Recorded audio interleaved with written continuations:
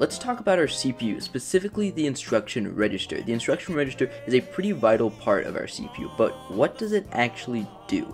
It holds the instruction or thing we want to do, which is 4 bits, and the memory address, which represents some memory we want to manipulate, whether it be to add or subtract or whatever. Now this is also 4 bits. Like everything else, the information we need to hold comes from the bus. It's an 8-bit bus, so we have 2 groups of 4 bits, the perfect size.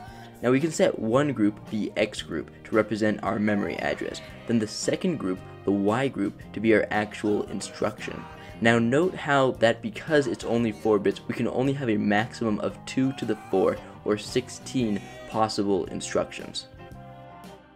Now for the actual register. The 4 X values or memory address bits come from the bus and go into a register to be stored. The output of this register connects back to the bus. This is because our MAR for the RAM module is connected to the bus, so we transport our data through the bus.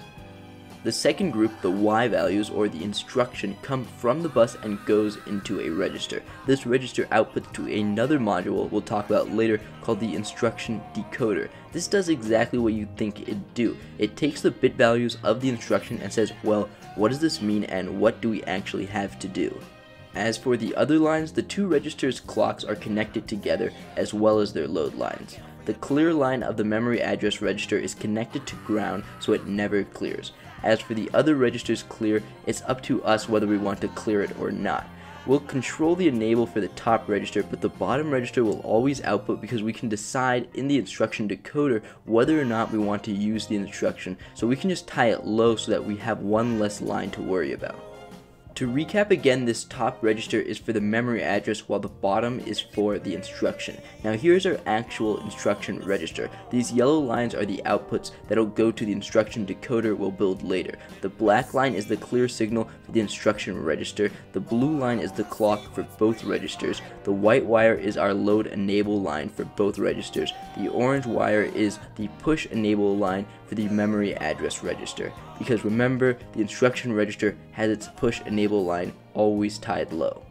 This LED array is going to tell us what is on the bus. Now we're going to do the same thing for this LED array as we have been doing for the rest of them. The first 4 bits will be the rightmost 4, then we skip the 2 middle, and then the leftmost will be our last 4 bits. Now I think I'll put the instruction decoder over here because we have extra room, but that depends on how big it actually ends up being. Now there really isn't a need to test this circuit because the output is exactly the input, so not really interesting.